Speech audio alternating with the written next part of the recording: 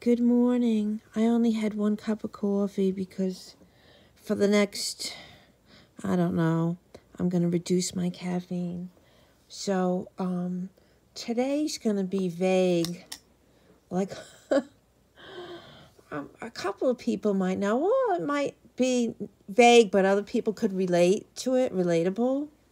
So, under normal circumstances, I don't like to be doing like a lot of online stuff. I prefer real life.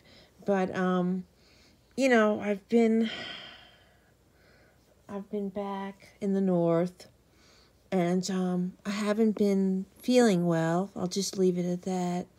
And it's not a lie or made up or anything like that. I don't want to talk about that. So anyway, I want to talk about that I've been online more lately. So, I'm not one that really likes to get like too much into like online, but every now and then, you find someone online that you really like, wow, you would be great friends. Like if it was real life or whatever, there's just like for instance, a few years ago, I used to post in an online forums, and there was a woman there that like it was like almost like, oh my God, I found someone that like I wished was my younger sister, and we just connected, and I if you're listening to this, I apologize for anything that I might have said that upset you. I always thought very highly of you. And care for you as a person, and I'm proud of you. And anyway, but the topic isn't about you, but I'm using you as an example that I felt a great kinship with this person based on both of us having some commonalities and observing something that other people were either not observing or like lying about or denying or whatever. And this is quite a few years ago, and we still have a peripheral connection. Okay. And I'm grateful to God that I had interaction with this person in my life. Now, not too long ago, I felt like nostalgic and homesick, and I felt like I started to connect with another person, and it made me feel happy because I'm going through like, stress in my real life. But I mean, wasn't like making up crazy lies or messing with them, or, I was just like, like whatever, right?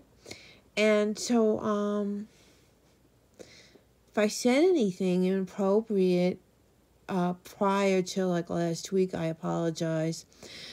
There's a reason for the timeline. But what happened was there was like a little online fight that got deleted, I believe,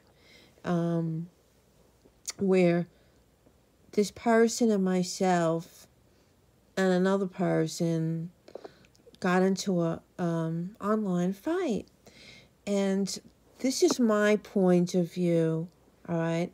The two other people that were in the little fight online might have different points of views, but, this is based on my point of view, is that other person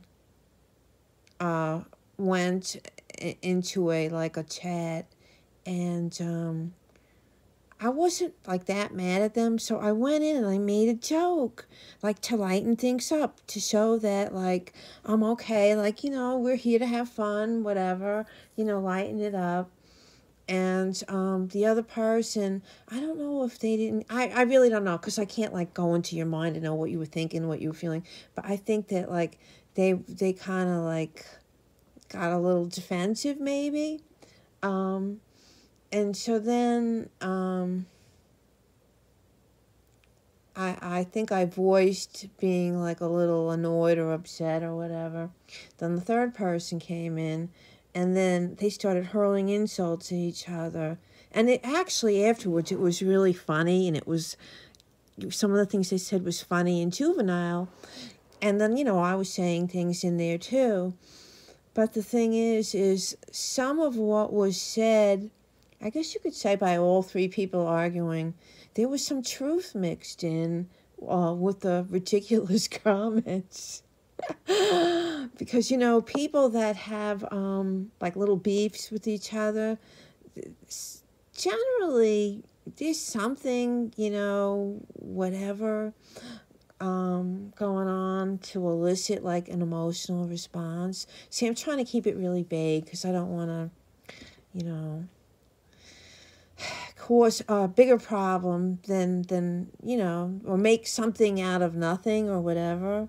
Now, about a week ago, the reason why I say apologize or I'm sorry that everything transpired the way it did or whatever, about a week ago, I was like, well, we're here to have fun, and, why do we, and so I tried to reach out to this person and tell them something and share something, and then, that person is a decent human being because, I felt like I apologized and the other person apologized, and, so, now it's cool, and now, I'm fond of this person. I'm playing with them, but I don't do that as a general rule. I don't do that. And when I say playing, I don't mean manipulating or lying or being fake. Just like joking with them. But as a general rule, I don't do that. The same way I connected with a woman that I felt like I would want to be my younger sister. That's very rare. That has nothing to do with gender, per se. I like people, feel connection to people because of some sort of commonality or whatever it is. I don't know. We could have Freud here and analyze it for 100 years, and who knows. But I'm not one to just go on and try to collect people like they're toys to be put in a toy chest. I don't do that. I believe in things happening organically, like it just happens, you click, you have a friend. The way I met Sophia Petrillo, the way I met Anita, we became friends. The way I met June, the way I met another former friend, the way I clicked with a friend from high school who passed away last year. There are certain things, and they say reason, season, and lifetime, and there are even online people that we might not necessarily like each other, or we don't really know each other, and I don't want to get into anyone's business too deeply, just everybody's business too deeply. There's one person on here that I don't really know them, and I don't think it would be healthy for us to get to know each other, but I'm really proud of this person. I'm so proud of them that, I could practically start crying. I'm not, saying that I'm for or against this person, but I'm just proud of them because they had the courage to change. And that's really hard to do, I know. It's really hard to do that, to make a change. And even just to do that first step where you admit, that you take your own inventory and you go, yes, I have a problem. I've done things that, whatever. And that person has a fight with someone else. And to tell you the truth, I started out judging this person and being, nasty. And, I kind of regret that. One thing I will say, I'm starting to cry now. I grew up with a father, and maybe it wasn't always perfect in our household, but I had a friend that I went to high school with, and her father died when she was still an infant or under a year old. And this really is a true story. And her mother did an excellent job, and she had older siblings, and it was at a time where it was not so impossible to put a roof over your head and feed your kids and give them the basics, whatever. But I'm sure that not having her father under the roof impacted her. Anyone that's being raised by just one parent, especially if there's a loss, I'm not saying that that one remaining parent doesn't do an awesome job. I'm just saying, I can't judge. That's God's job. But I feel like I can't find even a speck of hate in my heart towards somebody who I had something that they didn't. I feel in a way ashamed of myself. I'm not God. I'm not, the FBI or the DOJ or anything like that. I'm none of that. It's not my business. My life is my business. And my business is maybe people that I connect with, that I feel like this connection. There's a reason why people feel connections. Maybe they have an emotional need. Maybe there's like a trauma bond going on. I don't know. I really don't know. I don't. But people do come in our life for a reason, season, or lifetime. I'm older, so it's not lifetime. Reason is just about everyone. Season, that's to be determined. But I don't, I'm not scripted. I just don't feel like I have it in me to actively hate. I don't want to allow myself to be put in a situation where I have to put my foot down, where I have to be defensive. I don't like even being in that situation. And I need to focus more on my own health and taking care of myself. But the dramas do arise even when you go online. I just don't like it. I don't like what's going on in my real life. But you can't always have that happy little life 24/7. Sometimes things come in that are really stressful and sad, and other times I just don't know. It just seems like there's a dip right now in my life, a dip, and I'm trying to find happiness,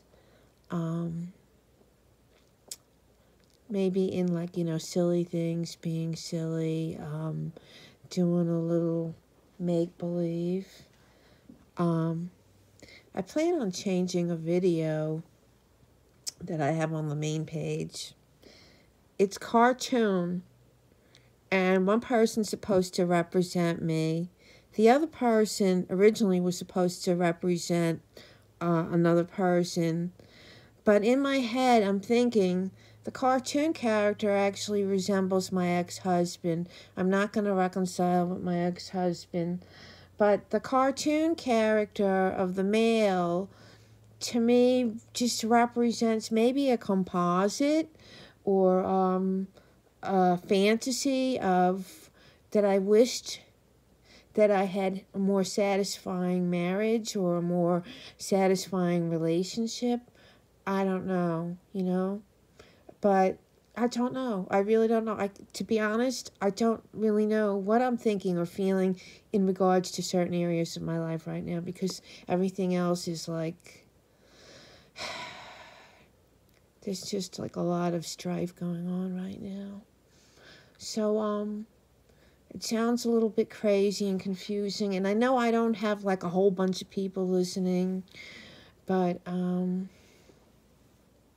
that's just what's going on. Don't make any assumptions about anyone if you really don't know them, if you don't know what they've been through or what they're going through now or what they have facing ahead of them. Try to keep an open mind. Anyway, have a great day, everyone. Love you. Bye.